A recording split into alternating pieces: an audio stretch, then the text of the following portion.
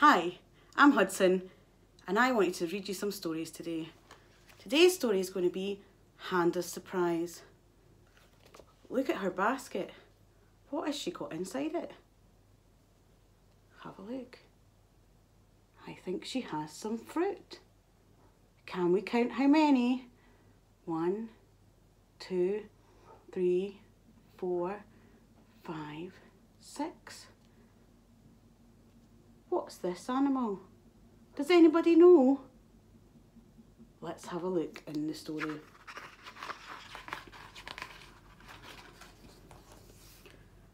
Handa put 7 delicious fruits in her basket for her friend Akio. 1, 2, 3, 4, 5, 6, 7. She will be surprised, thought Handa, as she set off for Akio's village. I wonder which fruit she will like the best. What fruit do you like the best? Will she like the soft yellow banana?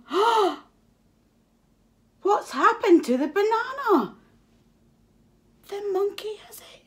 Shh, don't tell Handa. Or the sweet smelling guava. Who has it now? The ostrich. You're right. Will she like the round juicy orange? Uh-oh.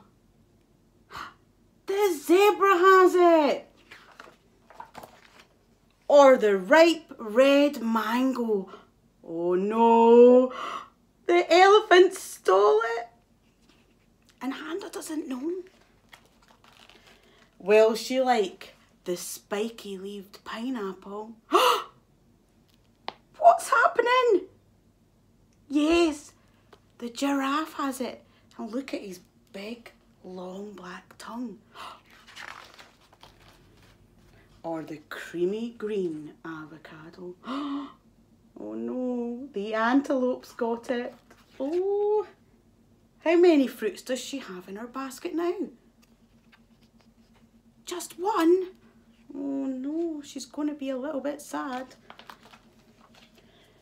Or the tangy purple passion fruit. Look at the parrot. He's upside down. Now Handa's got no fruit in her basket. What's going to happen?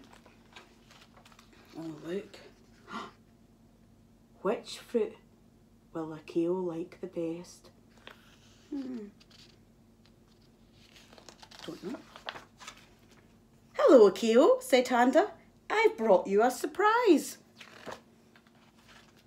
Tangerines, said Akio, my favourite fruit.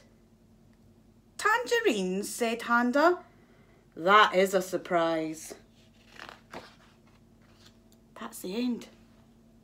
Why was Handa so surprised at the tangerines?